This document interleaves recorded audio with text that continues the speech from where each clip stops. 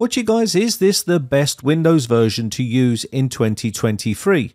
We're going to be talking about Windows 10 Enterprise LTSC 2019, and you can see here the extended end date, or which is the end of life for this, is January 9th, 2029, which is a very long time compared to other versions of Windows 10 like Windows 10 Home and Windows 10 Pro. So I'm going to be creating a bootable USB flash drive with the correct version, which is Windows 10 LTSC 2019 on here, and we're going to be installing it on my main system because I'll be using this as my main daily Windows operating system. So I've got this now downloaded and installed, and I'm going to install it onto this USB flash drive here, which is 32 gigabytes in size. It is blank, but it's going to get formatted anyway. I just need to now select our ISO image, which is going to be the Windows 10 Enterprise LTSC 2019. So I've got that done. I'm going to leave the partition scheme as GPT, and target system will be UEFI for non-CSM systems, which is more of a modern system.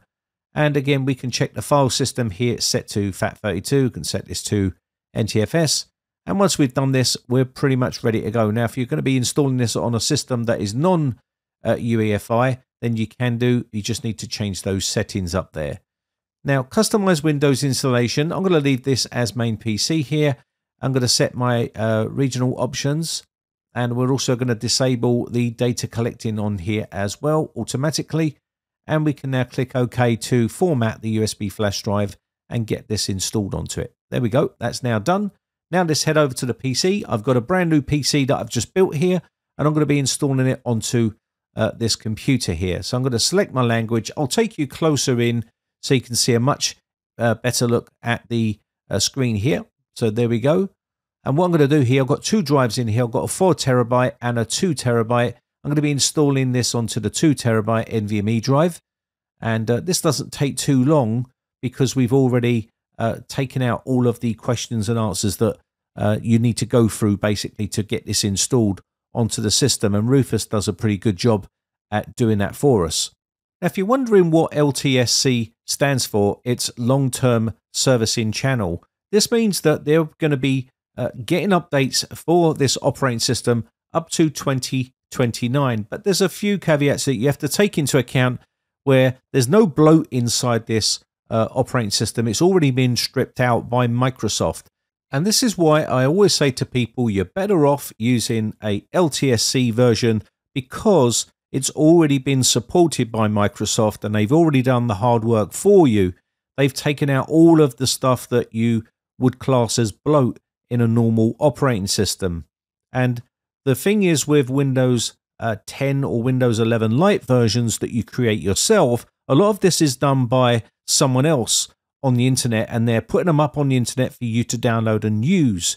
That means they can put in anything into that particular build and you would not know. Also, when you go to update Windows, it can actually break the system, whereas this has a lot of these features already removed by Microsoft, which means you can safely update Windows and it's not going to break the operating system. Now, a problem that might occur for you if you're installing this onto your computer is the fact that some drivers may be missing from the installation. As you can see here, the network drivers are not installed, and there's a bunch of other drivers that are missing from here because it can't download them because the network driver is missing. So you will need another computer if this happens to you to download these drivers from the manufacturer's website so we can get them installed on here. We'll put them onto a USB flash drive and get them installed.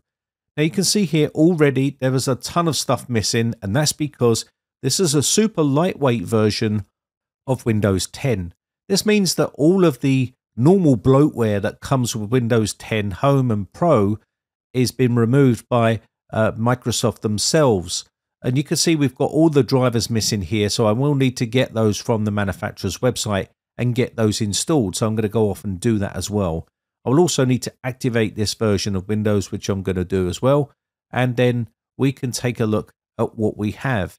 Now, the thing to remember with this as well is this is not going to receive updates the way you would normally receive updates if you was using Windows 10 Home or Windows 10 Pro. You're not going to be getting those feature updates on a regular basis. These are going to be coming probably every 2 to 3 years that you'll receive some sort of feature update from Microsoft. So bear that in mind. This is an older version of Windows, but it's still stable, and again, it doesn't get bombarded with updates. They still receive security updates, of course, but you're not going to be getting those feature updates like you would do with, say, Windows 10 Home and Windows 10 Pro. Also remember, LTSC cannot be upgraded via the WSUS or any other Windows update method. You must run an in-place upgrade to move from one version of LTSC to another. So bear that in mind as well. So if you want to go from, say for instance, the Windows 10 LTSC 2019 to LTSC 2021, you would have to do that in-place upgrade to upgrade to that. So this super lightweight version of Windows has been created by Microsoft, and it's a much safer way of using Windows compared to, ripping out components yourself, and then you end up with a feature update which will end up trying to put those features back and probably end up bricking the system. So you want to make sure that if you are going to be using something like this, you want to use an official one, unless you really know what you're doing and you want to turn off updates and things like that yourself and set it up the way you want to set it up. But either way, this is the more safer way of doing it. I'm just going to go ahead and head over to the motherboard manufacturer's website here and download all of the drivers for this system. Now bear in mind as well, this is a brand new computer with the latest hardware on here, so it just goes to show you that Windows 10 is going to work perfectly fine on modern day hardware as well. And this is what I'm going to be doing here, just downloading all of the drivers, the LAN drivers, Wi-Fi and Bluetooth and chipset drivers and whatnot. Now some games need to have certain files or certain Windows services installed on the system to run correctly, so you might have an issue with some games, but generally most of the games do work pretty well. And again, also you may have issues with other things like RGB software not working correctly because it doesn't want to use the older versions of Windows. It wants you to upgrade to the latest version of Windows, just like this one here where Armory Crate doesn't work with 1903 or later. It wants you to require a newer version of Windows to work properly. So this is another problem you may run into, but there's a way around this which I'll make another video on, so you can get everything working perfectly fine if you want to use another type of software for your RGB rather than having all of the bloat from different manufacturers installed on your system and causing a major confusion to the computer. So I'm just going to go ahead and get a restart going here and install all the rest of this stuff. So like I said, if you're looking for a super lightweight version of Windows with no bloat, then the Windows 10 LTSC versions are the way to go. So stop asking the question in the comment section below. Can you send me the ISO file for the Windows Lite version I created? Just use a Windows LTS version like this version. Now, if you obviously want to stay on Windows 11, then there is no Windows LTSC version for Windows 11 yet, and you would need to obviously then create your own Lite versions. But remember, always use your own versions rather than using other people's creations.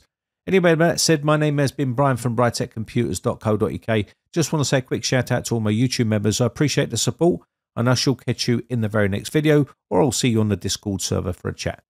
Bye for now.